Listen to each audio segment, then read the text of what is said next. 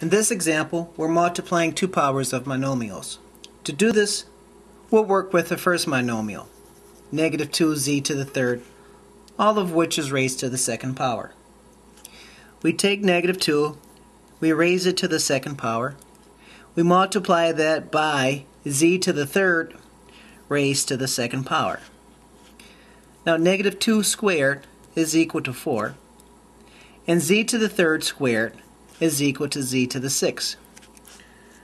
Recall that when we take a power and raise it to a power, z to the third squared, we multiply the exponents. 3 times 2 is equal to 6.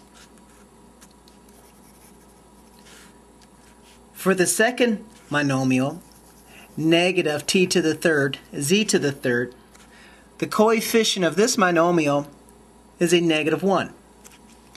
If we don't have a number in front of the variable, we can just put a 1 there. So now we take negative 1 and we raise it to the third power. We take t to the third and we raise that to the third power as well. And then finally z to the third raised to the third. Now negative 1 to the third power gives us a negative 1. A t to the third raised to the third gives us a t to the ninth. And a z to the third raised to the third gives us a z to the ninth.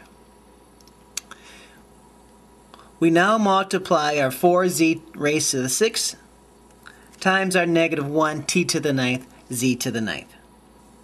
4z raised to the sixth times negative 1 t to the ninth z to the ninth.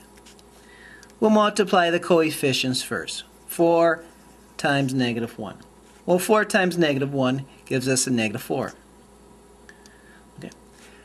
I'll then work with the t term. We only have one t term, that's t to the ninth. I work with the t term because the computer wants us to enter in our variables in alphabetical order. So I work with the t term first. T comes before z.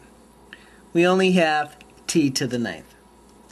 Finally, we multiply our z terms. Z to the sixth times z to the ninth.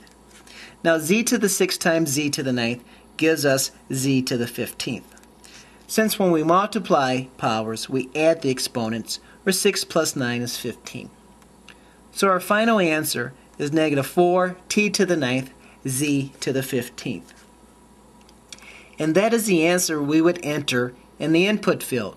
Negative 4 t to the ninth z to the 15th. Negative 4 t to the ninth z to the 15th.